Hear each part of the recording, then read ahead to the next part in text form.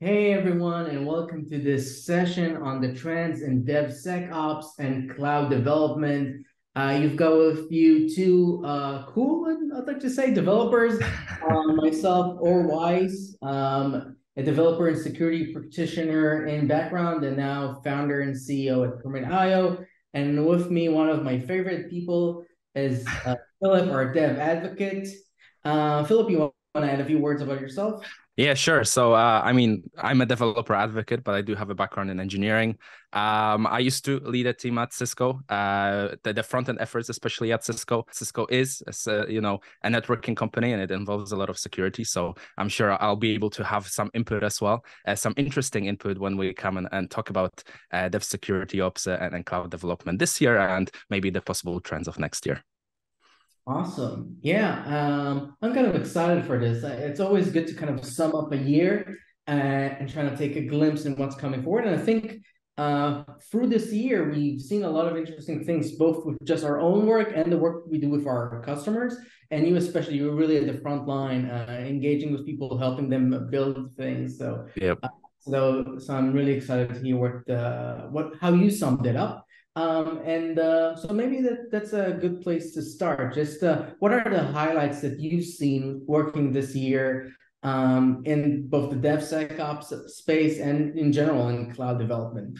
Yeah, I think a lot of people. I mean, actually, software is becoming very prominent in everyone's lives. Not even just the companies that are tech related, but also just normal people that need to use tech these days. And there's a big trend and a big prominence on actually having security. Be part of those trends and be part of those ever growing companies that are involved in tech. Just to kind of take a few steps back, I think it's an interesting contrast how a few years ago we didn't treat security as like a very, very big priority, at least not as high of a priority as it is right now. And what we noticed is, for example, take it back like 10 years, nobody really cared about authentication. Even more so about authorization. I don't think that was a concept much back then, or at least a talking point. And everyone built their homebrew solution. Everyone did everything on their own, and then move forward a few years until today. Authentication is almost becoming a standard with every company. No developer wants to work on it because there's companies that do it better. And same thing with kind of authorization. I think it's becoming almost a thing that is a requirement. Security is growing ever higher, and people just don't want to do the hard work, and they're moving and trying to find solutions that they can incorporate in a simple way to save them time and to add value to the company. So I think that's kind of a big thing that we saw this year, and it's going to grow even more into next year. I definitely agree. I think software is eating the Yeah. world. That's kind of a common understanding now. Everyone's realizing it. But we see it like also with shift left. Really, more and more elements are moving to the developer side. More and more elements of both security, operations. Wants to start them as early as possible. Hmm. People are starting to realize that if you try to add that later, it doesn't really work well.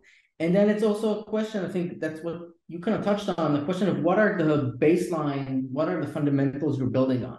How much you're trying to invent yourself and how much you're adopting as an existing best practice or tool that you can use. And I think maybe another interesting angle on that is that this is affecting a lot more people. So it's not just developers. We're seeing product managers, we're seeing sales, we're seeing professional services, we're seeing the security people. Also, from the other Hmm. angle, everyone's kind of honing in on the DevSecOps angle. Everyone wants to be able to chime in and how you do security on the development cycle itself, how you bake in security into the product in the earliest stages.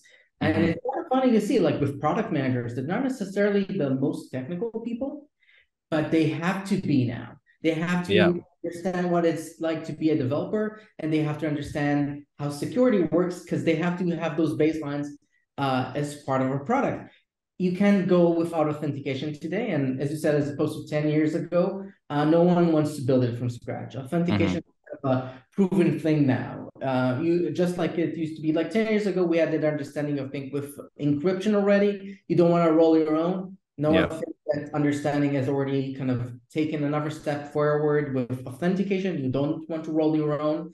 And I think we're starting to see that with authorization as well. In general, maybe everything that isn't a core part of your product, and especially if it's not a core part and it has a ability to affect the stability or security of your product, it's better off to use at least an open source solution, or at least the best practices that the market has come up with, Yeah. instead of trying to do it on your own. And I think it's interesting to see, especially with the type of customers that we're seeing. So one of the things that really surprised me this year is the amount of healthcare companies, either companies that are actual healthcare providers or ones providing services to healthcare providers or around healthcare or Medicare. So I was surprised to see how many of those are moving the fastest with adopting the new best practices, with adopting policy as code, with adopting authorization as a service or permissions as a service. So as someone who's really at the front lines, can you maybe share how did you engage with those customers? What are the Right. types of things that they're asking? I mean, I think just taking one step back as well, just to highlight the point on, having people like product managers have to be, part of software now. I think what we're seeing is that in general, security is very difficult. It's a very difficult concept that requires, a lot of knowledge to grasp, especially for developers. It requires a huge amount of knowledge to implement. And it's hard to implement security within an apps. There's too many things that you need to make sure that are working. And no developer wants to be put in a situation where they write a piece of code and it doesn't work, or it doesn't work the way it should, and then there's some security flaws in the system. That's probably a developer's worst nightmare. So I think what we're seeing now is a big shift to kind of software that's very easy to use, very abstract, and that's kind of where we talk about no code UI.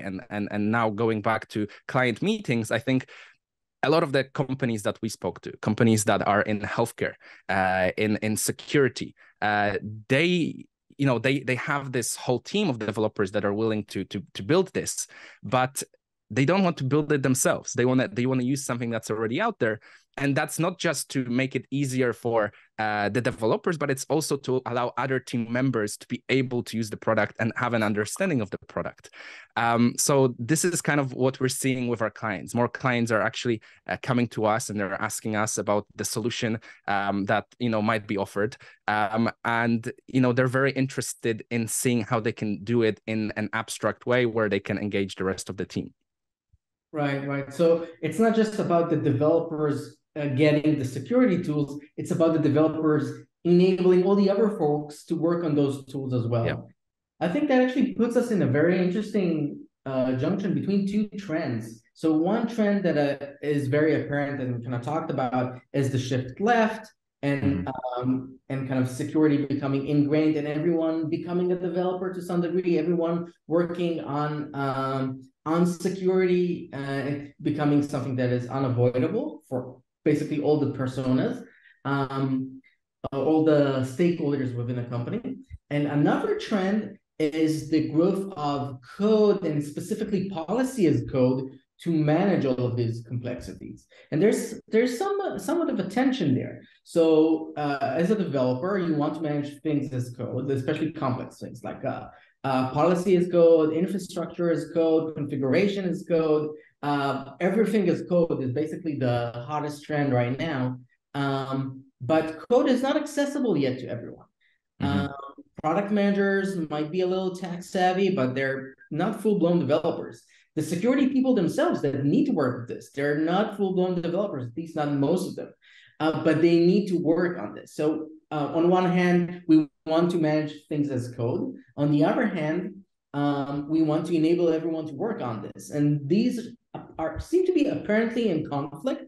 I have some ideas on where this is going to mean. I think one thing that you mentioned is through kind of low code. So interfaces that make it easier for not full-blown developers to work on these problems and maybe even generate code for them. So low code, no code interfaces that generate code, I think are a swell thing. That in the end of the day, you get that baseline best practice of policy as code or configuration as code.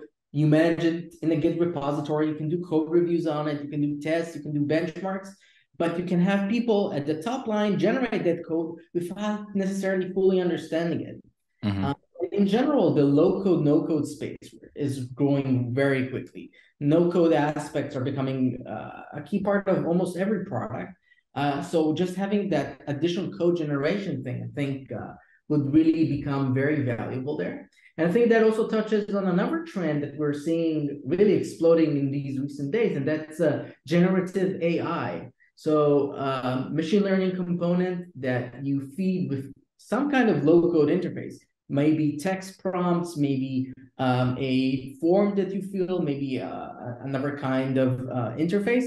But at the end of the day, that AI can generate text, code, interfaces, documentation for you. So having low code interfaces that are then funneled into an AI that generates code, that sits in a Git repository, that the developers can then collaborate with that AI on, I think is that's a very exciting space. And I don't really believe in AI is going to take over everything and all the developers be out of jobs or anything like that. The jobs would just change. It would be collaboration with that AI. It would be using that AI to generate code ourselves, to enable other people to generate code. And then still, I think that lower level of code as code is still a good thing that we have a lot of best practices on how to manage complexity on. So you have a single source of truth that makes it easier. What do you think of that? Or what are other trends that you're seeing? I mean, I think it's nice to see the retrospective of what has been happening before. And I think the first site where we saw a no-code UI come into place was with website creation. And it started off with people and having to hire developers to build that, and then obviously there came the whole kind of group of companies that designed this no-code UI for not just people with little technical skill. It was even designed for people with no technical skill to be able to produce that website for themselves and maintain it. And that was done to kind of reach a really big market and reach a really big audience. And I think most companies now, especially in developer security, because it's a really hard concept to grasp, not just for developers, but also, they want to include the people that may not have a technical background into the whole space because of a bigger market. They're designing all these kind of tools. I think everything that we see in software now very much revolves around automation. It's anything that's complex and anything that can be automated and abstracted is done, and is or ways are found to be done, because it just kind of really gives a faster workflow for companies. It really makes it much more of an easier process. So I think, especially with, like we saw for ourselves, we saw a lot of companies in healthcare and compliance, and I still wonder why there is such a big interest there. But I think it's because they have all these other compliance issues on top of them that they have to deal with. So because then at that point it gets so difficult that they're looking for solutions to just ease the whole process, and that's kind of my opinion, maybe why we might be seeing this kind of trend with healthcare. But yeah, I think it's doublefold. I think one, the complexity itself makes more people want compliance, because when a system is very complex, especially if you're a security practitioner who's not highly technical, you're looking at another vendor, and when it's essentially another attack surface. It's another risk that you are taking on if you were starting to work with them. But on the other hand, you don't want to do it yourself. You need that vendor, need that other player to take some of the burden off of you. But then you need that vendor to work with you in a way that you can trust. And the best way that we have so far, which I don't think is that good, but it's better than nothing, kind of like democracy. It's the best option of all the rest that we've tried, is compliance. So having the vendor meet a specific standard that is audited, that is standardized, that can be verified, can really help you as you engage in growing what you need to grow in your product or in your company. And as more companies look at compliance as a way to standardize engaging with other vendors, also these vendors need to find a way to be compliant. Mm-hmm. And I think the spaces that have the most compliance pressure are healthcare, fintech, so the security space itself, the government space. So that pressure on just we need to manage all of this complexity, so we need compliance. Forces a lot of companies to start with compliance at day one. Mm-hmm. And so they need to themselves adopt solutions to make the compliance easier. It's kind of I don't want to say vicious cycle, but it is a cycle. Like you need compliance, so you need better tools for the compliance, so you need better compliance for the tools, which need better tools, and rinse and repeat. But I think in the end of the day, it's kind of a tide that floats all boats. The level of compliance, that the standard that we think of what is the minimum compliance that a company should have is rising across the market. So I guess now that you can still start B2B businesses today and you don't have to have certification on day one. But I think like in 3 years from now, 5 years from now, that will basically be non-existent. And talking about better tools, Yeah. how do you kind of see authorization as a service in that space? Because we see a huge amount of interest coming in from different companies in different genres of tech. So how do we see that kind of going forward? So I think with that, it's really, in the end of the day, if you look at compliance standards like SOC 2, ISO, even the GDPR and CCPA, definitely things like HIPAA, in the end of the day, when you break it down, it's about 70 to 90% about access control.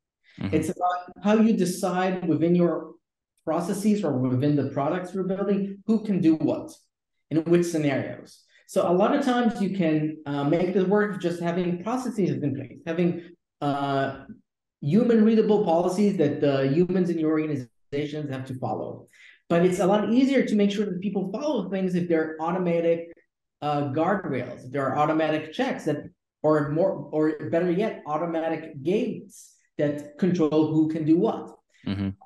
And that applies both for what you're building internally, how your organization works, but also what you provide to your end customers. If you're building a product, in order for you to be compliant, you need to bake in access control and permissions into that product, both in how you operate it and how people use it. And your customers will have to have access controls. Everyone kind of thinks about RBAC as kind of the baseline. Yep. RBAC is kind of the role-based access control, is the bread and butter of basically of compliance or permissions in any product that you build. So everyone today engaging with products knows to ask for RBAC. But I think that's just the beginning. The complexity is continuing to rise. The amount of people that need to be compliant is increasing because of that cycle that I mentioned before. Yep. And so I think it's getting to a point where having authentication, having identity management, having permissions as a baseline to start with anything you're building is kind of the easiest way to go. It removes a lot of friction from down the road, because if you try to add it later, it will be more painful. And I think more and more people are realizing it just because of the basic demands that they're getting. If the demands before were like, just give me a product that works, now it's give me a product that works and meets all of my standards, especially my security and compliance standards. But I think in this case, there is a lot of companies that are going to have the dilemma. And it's like, do I use this now or do I use this later? And I think many small startups, I think it's either a good thing or a bad thing if they use it later, because there already might be for the process. And obviously, the most difficult part, especially when it comes to authorization, is like, can I implement this now? Have I not started too late? Is it possible for me to move everything? And for startups, that's still I think manageable. But then think about all the really big companies, and we're talking like big fintech companies, a big healthcare. They've got their own homebrew solution. It's very hard to scale. They're getting more people. It's it takes up so much like time for the developers to be able to manage this solution. And here the decision comes, like, do they move? Do they stick with what they have? Is it worth it? Is it worth the time? Do you have an opinion about that? Do you have a best practice of maybe what people should adhere to, like a top 2 tips or something like that? Yeah, that's a very good question, and I'll say that even like within Permit, that's something that, for example, with Asaf, my co-founder, and our CTO, I discuss these kind of dilemmas on at least a monthly basis. I'd say Hmm. there's always this tension between having higher quality and having higher velocity. There, you always have to choose. You can't have both. So it's about finding the right equilibrium point for you at each moment in time. And as every product, every company, every problem space is a snowflake, I don't think there's a silver bullet answer like a panacea that this is the right balance point for everyone. But I think recognizing that there is a balance point and kind of enabling you to move on that spectrum is really the way to go. And I definitely don't think like I'd want to say as a vendor, I want to say everyone has to have authorization as a service that they want. I'd like to say that, but I don't actually believe that. I think what you want to have is the amount of access control that you need at each point, and you should invest in it the minimum that you have, but be aware that it's going to change. Be aware that more requirements around compliance, around security, about features. Access control, for example, is really about how people use the product. So that really Hmm. translates into features that the customer asks for. Give me invites, give me impersonation, give me approval flows, a lot of things like that. So those things are coming, if you like it or not. So it's about finding your equilibrium point, but planning to be able to transition into more things. And there, I think best practices can really be helpful. Things like policy as code. It doesn't to use policy as code doesn't cost you that much. Hmm. It's just another way to define your access control. It doesn't add a lot of overhead. Decoupling your policy from your code. So having a separate microservice for authorization, even if it's just like a Lambda function that initially just returns true, like it checks if it's your email, it returns true. If not, it returns false. Even that is better than having that same line of code embedded within the product itself. Because Yep. then when you want to upgrade, you have a box ready. You can just pour more capabilities into it and upgrade it gradually. And in Hmm. general, I think that's one of the best practices and trends that already saw its fruition and fruition and growth in the cloud computing space.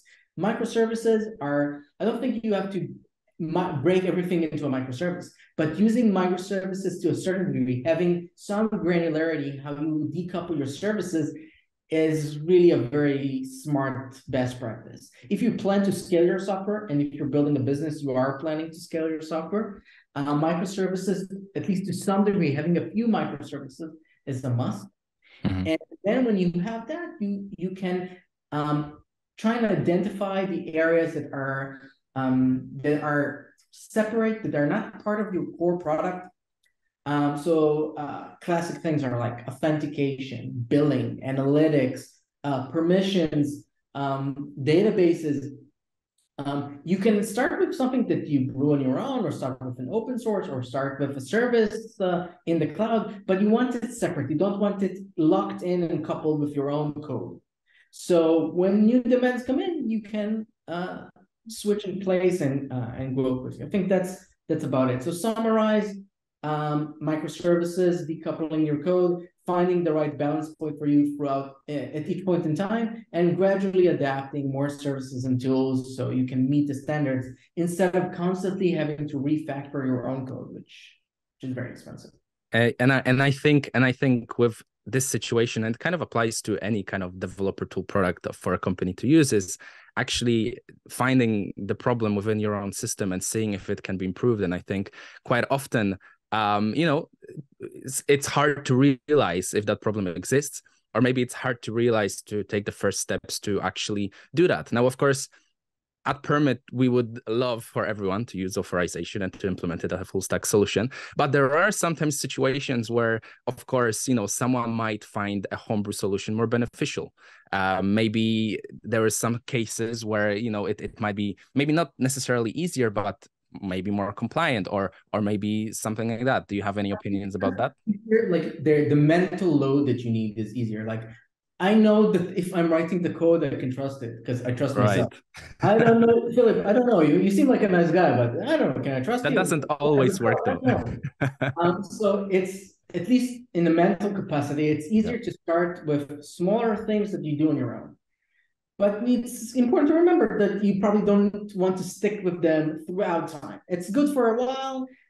There's a limit of how much you can build every little thing. In the end of the day, as a developer, as a product owner, there is your own specific, unique product that you want to build.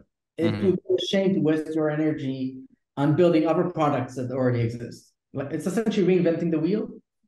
It is, yeah, it is. And I I mean, I think in general, when there is a solution, any solution for any company that can be that a company can save time on, I think that's really beneficial in general.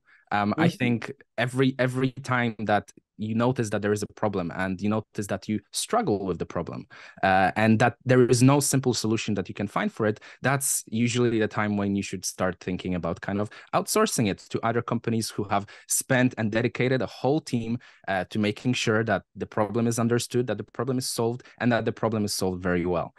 So then later on, when the company grows and it scales, you don't have that issue coming up.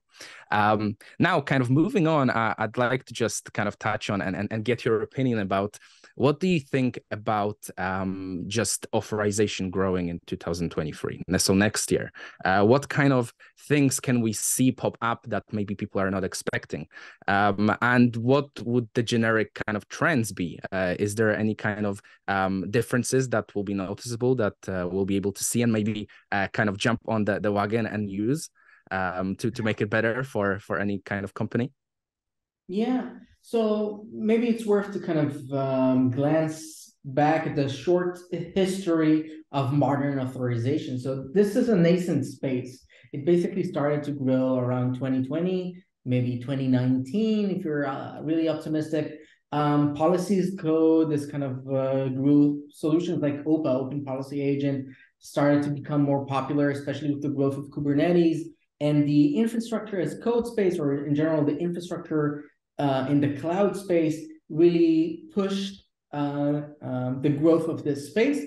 And now it's starting to come into the application development itself. Up till now, I'd say most people, when you ask them how you go about building authorization, they'd say, what do you mean? I build it on your own. I just take in a few if conditions into my code and that's it. I take a JSON web token, like that's the more sophisticated ones. I take a JSON web token that I get from my authentication, and I push a lot of claims into that, and then I write code that parses all the claims in the JSON web token, and according to that, I'll have authorization within my product. And I think people are, as this space is growing and more people are becoming aware that there's an alternative to building on your own, it will gradually become a standard. I think it's already at the cusp of that point. And with it is also the maturity of the products themselves. Open Policy Agent is just one example, but more policy engines are out there. I think the most prominent new one that I want to mention is Cedar from AWS. Yeah. So there's a policy engine that will soon be embedded into your AWS cloud service. And so this will really become the building blocks, policy as code, engines to parse them, services to have APIs for them. Those within the next couple of months, even I think, would proliferate the space and become very commonplace. Then this question moves to how do people adopt this? And how do they maintain this? And how do they work with this long term? And there, what I think we'll see is that people don't want to maintain this graph. People don't want to write policies as code. People don't want to build interfaces on top of them. They just want to be able to check off this thing so they can actually focus on building the products. I know personally, like I found myself in my previous company at Brookup, I found myself rebuilding access control 5 times when the company wasn't even 3 years old. And I definitely didn't like that. I wanted to focus on Of course. and also the fact that I always thought, okay, this time I've built it It's gonna be perfect. perfect. Yeah. I don't have to touch the script again. And every time I was like, And Since suddenly you get the use case that just throws you off completely because you just didn't think of it. And it's yeah. very hard to come up with all the points to make sure that you've covered everything, especially in security. So yeah. Yeah. So for example, we worked actually with Cisco as a vendor, and they Yeah. came in and said we want our own not a vendor, sorry, as a co-seller. And they said we want our own back office. And I was like, Mm-hmm. I didn't think I'll need to have two back offices. I didn't think that's and I have to go back to the drawing board. So having those, so mentioning the back office, in the end of the day, access control is about experiences. It's about interfaces that people can use. User management with the ability to assign roles, API key management, secrets management, audit logs. So the ability for you as a vendor to see what all of your customers did, all of the tenants did, and the ability for each of your tenants, each of your customers to see what they did on their own. The ability to ask permissions from another user, the ability to have an action that you're performing approved by another user. This list just goes on, and it's really classic things. And I think these things should be ready-made. I think they should be interfaces that you can just bake into your software, just like you bake in a logging screen, just like you bake in a checkout cart, just like you bake in dashboards. This should be ready to bake in into your back office and to bake in into your product-facing customers. So people won't have to deal with this. They don't have to think about reinventing this. They don't have to think about how to make this secure, how to make this compliant. Just work. Yeah. So I think we're seeing a point where the infrastructure is getting really standardized. Policies code is both getting more polyglot, but is also getting standards and best practices that people can adopt. We're seeing APIs for this becoming very commonplace. And I think the next thing is really the experiences, the interfaces. It's also becoming standardized. So when you come to an AI model or you come into a product, you will already know the interface that you're getting because it's the standard one. It has been customized for you, but it's a standard interface that allows you to work with complex policies and permissions. But the developer that built it didn't need to reinvent it, and you as a user don't have to relearn it. And that's really, I think, the next step in the permissions or authorization space. Yeah, I see a common trend, and I think a lot of people, when we're talking about security and when we're talking about authorization, they understand, or at least the first people that even learn about authorization, they usually just understand it on the concept of admin and non-admin, right? But I don't think they have a concept of understanding how complex it gets. And you've mentioned so many things just now about, API key management, kind of just making sure that all of these examples are actually implemented and work, and then providing the experience for the user. And I've been a front-end developer. That's kind of what I really enjoy, and that's kind of what I like doing in my free time. And I know how important user experience is, especially when it comes to dealing with complex subjects. So I think you're an artist at heart, and and a creative artist at heart. I guess that's kind of true. and I can just see not only how much simpler it's going to make it, but how much the people are actually going to appreciate it. Because, at the end of the day, it's about making things easy. You don't want to overcomplicate things. Nobody likes learning about complex stuff and trying to apply it. Well, actually, maybe some do, but, that's... I think the difference is between working on learning and working on complex stuff that are at the core of what you want to do, and having to deal with complex stuff that are just stopping you from actually building what you want.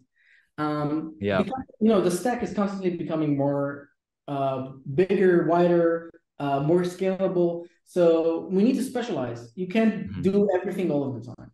So and then the focus shifts on what is your core. I think that's something that every developer, every company should ask themselves. What is our core? What is it that we do and we focus on and is unique to us that no other company is doing? And that question, I think, can really divide the space between the things that you should spend your time on and the things that you should just swipe off your table. Yeah, so exactly. You can focus on the things you should focus on. Exactly. Okay, cool.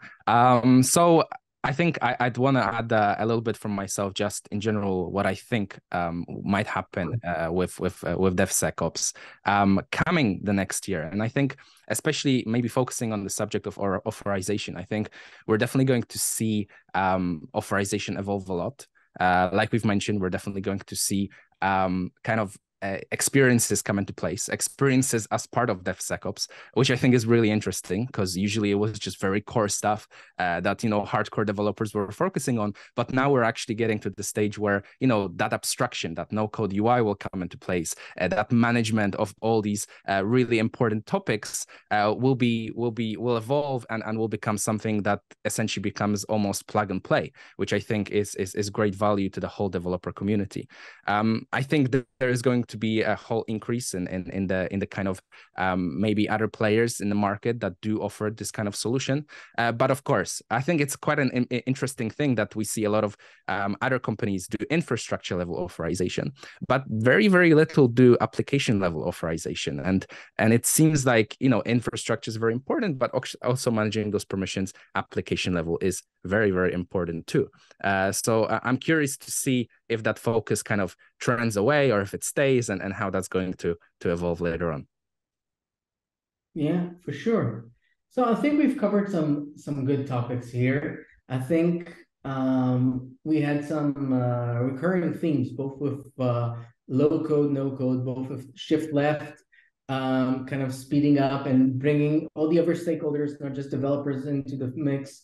We touched on how compliance is speeding up through kind of not a vicious cycle, but some kind of cycle. Yep. We touched on how low code, no code interfaces are going to power a lot of this, especially in the intersection with complex systems and with machine learning models. We touched on how there's this tension between what you want to build and using policy as code for it, but enabling other people that are not necessarily code savvy to use policy as code, and having code generating low code interfaces come into that play. We talked about what we see for our customers, specifically in companies in general in the space. We're seeing fintech and healthcare companies and security companies kind of lead the charge, both with dealing with compliance and adopting these new solutions for better security baked into the products that they're working on. And we covered other things, but I think these are like the main themes we touched on. Philip, I had a blast talking to you as always. Absolutely. I hope everyone watching us also enjoyed this and maybe gained a few tips or insights, or at least interesting trends to think about for looking back at the year we had and looking at the upcoming year that we have. And I hope we'll all have a good, compliant, secure, and filled with great software year ahead of us. And Absolutely. And I think in general, it's important to mention that we are very kind of open. We love chatting with others, especially about developer security. We're very easygoing, so we'd always recommend that you jump on and join our Slack and ask us anything about security. And we've got a whole team here that's really eager and passionate about the subject. So would be most interested in engaging in the conversation and seeing what we can discuss and kind of the interesting topics we can cover. Yeah, if people watching us, if you enjoyed this conversation between Philip and I, and you'd like to have a similar conversation, just brainstorming ideas, talking about what you're building, and getting our input on it, or just brainstorming around security and cloud development, we love to do that. It's fun for the reason we do what we do is because we love engaging with other developers and other security practitioners. If you can literally go on permit.io, there's a button to schedule a Calendly session with us. You just pick a date and we show up. Yeah, so that's exactly it. You don't even have to talk to us about Permit, the product, or about the Opal or open source project. You can just talk to us about technology in general. We always enjoy that. So yeah, Philip, thank you very much. Thanks, Or. Thanks for everyone watching, and have a great year. Bye, everyone.